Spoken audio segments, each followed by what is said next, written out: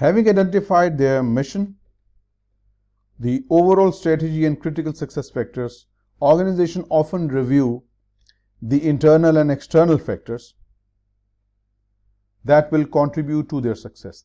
This analysis is often referred to as, without doubt, this is SWOT analysis. Strengths, weaknesses are internal and opportunity threats emerge from external environment. So this is the right option. Why not TOC evaluation? Theory of constraint basically is a tool we use in our business operations to maximize the contribution generated through the constrained resource. So this is clearly not what we're looking for. What is brainstorming? Brainstorming basically is a meeting between different experienced members of the management team. They discuss different ideas, they inundate with ideas, and they come up with some solutions. So this is clearly not what we're discussing. Balanced scorecard review again is incorrect, because a balanced scorecard is a summary of measures that we use. Different critical success factors are identified, and they do not represent the objective review of internal and external factors that may impact achievement of the strategy. So this is incorrect. D is the right option. Under which of the following condition is the supplier most able to influence or control the buyers? When the supplier would be powerful. When the supplier's products are not differentiated. When the products are not differentiated, he doesn't wield power. He doesn't have the power. When the suppliers does not face the threat of substitute product, this will give the supplier its strength. He will be strong because his product has no substitute. What about C? When the industry is controlled by large number of companies, then a single supplier will not dominate you. Wrong. When the purchasing industry is an important customer to the supplying industry, here again the supplying firm will lose their power. When do differentiation strategies fail? The firm's product appeals to different people for different reasons. Here they will succeed, not fail. The value of the firm's differentiation premium does not exceed its cost. When it costs more for the differentiation premium than the benefit, then this will cause the differentiation strategy to fail. That makes B to be the correct option. Why not C? Customers are able to see or perceive a value in the firm's product compared with products of other firms. This is where the differentiation strategy will succeed. The various rival firms have chosen different features on which to differentiate their products, so this will also help your differentiation strategies to succeed. A, C, D will result in success, whereas B is what will cause your differentiation strategy to fail. Michael Porter identified 5 forces that affect profitability. Which of the following was not one of those forces? Existence of substitute product, it was there. Bargaining power of customers, barriers to entry, but this wasn't there. Existence of complementary goods. It's a ridiculous nonsense term. Which of the following is not considered a factor that increases the bargaining power of customer? Much information is available to customer to compare and contrast features of all products on the market. A shows customer strength. One group of customers make up a large volume of the firm's business. Customers are strong. Buyers have low switching cost of changing products. They can move elsewhere if you don't offer them their deal. So here customers are strong. Customers are strong in A, B, and C. The firm is unable to change suppliers easily. This is from the supplier's perspective. When a firm is unable to change the suppliers easily, that is the factor that increases the bargaining power of suppliers. But here we are looking for customers. So that A, B, C are right, D is not right. Factors internal to organization that impact strategy and sources of strength and weaknesses include all of the following except: marketing effectiveness is inside, competence of management is internal, innovation and product lines, they are all internal, regulations and laws, they are not internal, they are not among the strengths and weaknesses, they emerge from external environment. Amongst the opportunities and threats, regulations and laws can be an opportunity if they are in favor, and they can be a threat as well. So D is it. Which of the following is not considered a factor that increases the bargaining power of customer. Much information is available to the customers to compare and contrast features of all products. This gives strength to customers. One group of customers make up a large volume of the firm's business. Customers are strong here. Strategic alliances have been formed with suppliers and other firms. This will give strength to suppliers, not customers. And several alternate suppliers of the product exist. That means the bargaining power of your customer is strong. C is the right option. Which of the following statements regarding the existence of substitute products is true? The impact of substitutes will have more of an effect on the competitive environment of a firm if the substitutes are readily available for customers to obtain. This is the correct statement. There is no point we can disagree with it. When the cost of buyer switching to new product is high, the effect of substitutes on the competitive environment of the firm is high. The statement is in fact incorrect. If you just replace high with low, then the statement becomes correct. When the cost of buying switching to the new product is low, the effect of substitutes on the competitive environment of the firm is high. So this makes this option incorrect. What about C? If many close substitutes exist, buyers will have little choice of products and may be willing to pay a higher price for the products that are available. Again incorrect. If there are many close substitutes that exist, buyers have more choice, many close substitutes. So this makes this option wrong. If substitutes have equal performance and are priced at or below the firm's product, the competitive force of substitutes with respect to the firm is weak. No, it would be strong. When there are many substitutes and they are priced below or at our product, so that means this is our problem for us. This would be the threat of substitute would be strong. So this is incorrect. A is the right option. Patents are granted in order to encourage firms to invest in the research and development of new products. Patents are an example of market concentration. Wrong. Patents protect you and the existing firm. So this is the barrier to entry. Not market concentration, not exclusionary practices, not collusion. Which of the following statements regarding the existence of substitute product is correct? The impact of substitutes will have more of an effect on the competitive environment of a firm if the substitutes are difficult for customers to obtain. In this case, it will have less effect, not more. Wrong. When the cost of buyers switching to the new product is high, the effect of substitutes on the competitive forces is high. Again, it's other way around. Either you need to reduce it to low, keep it high, or reduce it to low and then keep it high. So they can't be high or low at the same time. Incorrect. Conflict. If few substitutes exist, buyers have little choice of products and may be willing to pay a higher price for the products that are available. It makes no ambiguity. It's perfectly sensible statement. Right option. If few substitutes exist, buyers may have a limit on the maximum price that they are willing to pay and may choose not to purchase from the firm products if the price is too high. If few substitutes exist, they will come to you.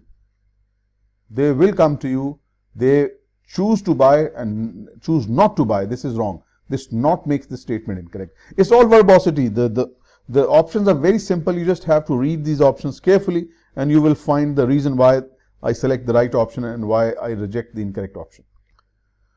When do cost leadership strategies fail?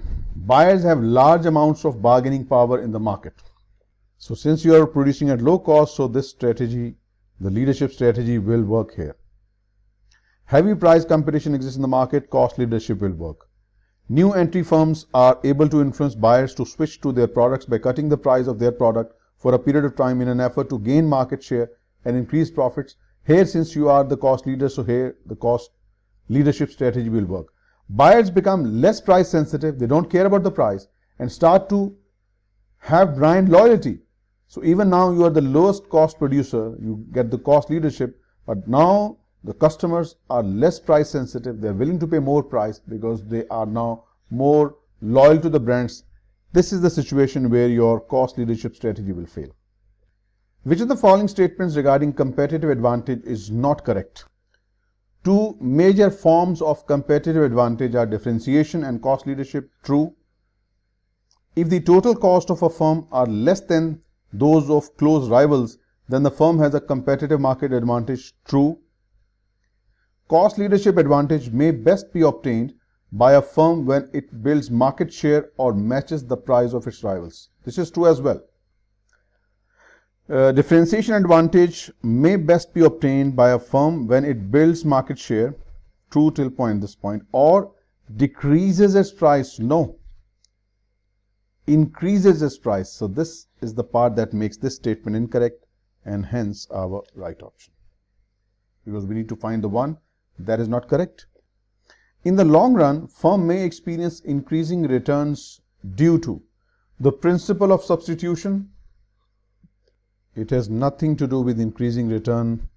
Principle of substitution means when a product becomes cheaper, people will buy more of it and buy less of the expensive item. The law of diminishing returns.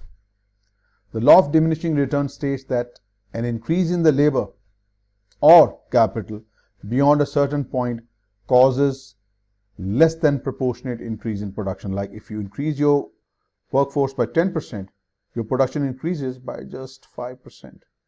If you increase another 10% of workforce, your production increases, but this time by just 2%. This is called law of diminishing returns.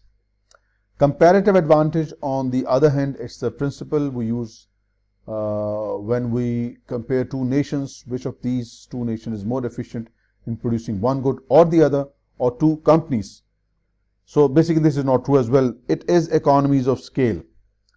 Economies of scale means in the long run, firms will experience higher return to scale. As they increase their size, they will be able to produce more output per unit of input employed. This is called the economies of scale, and this is our right option. What is strategic planning? It establishes the general direction of the organization. Correct. It establishes the resources that plan will require. That's the strategic implementation, not strategic planning. It establishes the budget for the organization. Again, it comes to the implementation part. It consists of decisions to use parts of organization resources in a specified way. Again, it is the implementation phase. So strategic planning is establishment of the general direction of the organization. Where do we want our organization to move to? Which of the following is not an external factor that directly affects the competitive environment of the firm? Barriers to market entry. It is internal to the competitive environment. Bargaining power of suppliers, internal. Existence of substitutes, internal. Political issues, they are beyond a particular industry. They affect all industries together. See. Which of the following is not correct regarding the best cost provider strategy? The overall lowest cost in the industry is not a viable option in best cost strategies because the firm could not compete profit-wise with its differentiation strategy component. This is correct. When generic products are not acceptable to buyers, yet they still remain price sensitive to value they are receiving for their money, the best cost strategy may work well. Correct. The best cost strategy is a combination of benefits of the cost leadership and the differentiation strategy. This is correct as well. What about D? The best cost strategy strives to have the firm evaluate and change its value chain such that it can achieve the highest cost, for God's sake. Best cost and highest cost, how could it go side by side? Its closest competitors with quality differentiated product in an effort to obtain the highest profit margin. So just because of this point alone, highest cost, it must be the lowest cost, we consider this statement to be incorrect. So which of the following is incorrect regarding best cost provider strategies? D. Which of the following is not true regarding strategic plans? Various levels of organizations will implement strategic plans differently. True. Continual re-evaluation and revision of strategic plan is necessary. True. The process of strategic planning begins with the creation of the plan. This is wrong. It starts with defining the firm's vision and mission statement, not with the plan itself. Wrong. Strategic plans will vary by segment based on the characteristic of the segment. Absolutely right. When does competition not become an even stronger force impacting the profitability of a firm? Various firms use various types of strategic plans. Here we will have more competition. This would be the reason that the competition becomes even stronger. Customers do not have strong brand preferences. Firms will compete. Competition will be stronger. The market is not growing fast. The firms will compete. Competition will be stronger. D. The cost of exiting. The cost of exiting the market are less than the cost of continuing to operate. Mean it is easier for you to run away from the market. Hence, this would lower the competitiveness. It will lower the strength of competition, and that's what we were looking for. When does the competition not become an even stronger force? Right here in D. When does competition not become an even stronger force impacting the profitability of a firm? A market consists of several equal-sized firms. Fight, more competition. Customers do not have strong brand preferences, so customers can go anywhere, so the firms will fight for customers, more competition. The cost of exiting the market exceeds the cost of continuing. It costs more to leave than to fight, so the firms will fight, more competition. The market is fast growing, so I don't need to worry about my competitors. Everyone is growing, so will I. So in this case, the competition would be less fierce. Which of the following statements regarding competitive advantage is not true? Two major forms of competitive advantage are product differentiation and cost leadership. This is true. Cost leadership advantage may best be obtained by a firm when the firm builds market share or matches the price of its rivals. This is again true. Differentiation advantage may best be obtained by a firm when the firm builds market share or increases its price. This is true as well. Then we are left with only option B. If the firm manufacturing costs are less than those of close rivals, then the firm has a competitive market advantage. This is a false statement. Just because the manufacturing costs are less does not necessarily mean the firm has competitive market advantage. Only if the total cost to a firm are less than those of close rivals, only then the firm will have a competitive market advantage. So this is incorrect, and hence our right option. Economic theory identifies two basic types of goods: inferior goods and superior goods. As consumers' income rise, a lower percentage of earnings are expensed on inferior goods while a higher percentage are spent on superior goods. Correct? Overall strategies for achieving organizational mission would most likely match with the type of goods as follows. Cost leadership for superior goods. For God's sake, superior goods shouldn't have cost leadership strategy. Wrong. Reject this option. Cost leadership strategy for inferior goods. Yes. Produce them as at low cost as possible. Lowest cost possible. And differentiation strategies for superior goods. This is absolutely right, and you should look no further. A firm is in heavy competition with a rival firm, and its rivals are consistently able to effectively respond to changes in consumer preferences by making strategic moves in an effort to win over the buyers and gain competitive advantage. Which are the 5 forces that affect the competitive environment and profitability of a firm does this best demonstrate? Not entry, not substitute, not customers' bargaining power, rather market competitiveness. That makes B to be the correct option. Price discrimination is accomplished most effectively in markets with which of the following characteristics? Fairly distinct segment of markets where the customers cannot intermingle. You can charge different prices in different segments, so I think you don't need to look any further. Perfect option A is the right option. The manufacturer of a high-priced car emphasizes the prestige, performance, and safety of the vehicle. The strategy pursued by the manufacturer can best be characterized as differentiation strategy focused on broad range of buyers. This is the right option. The manufacturer is putting pressure on a specific aspect of his product: prestige, performance, safety. These are the broad range of motivations for buyers, so that makes C to be the correct option.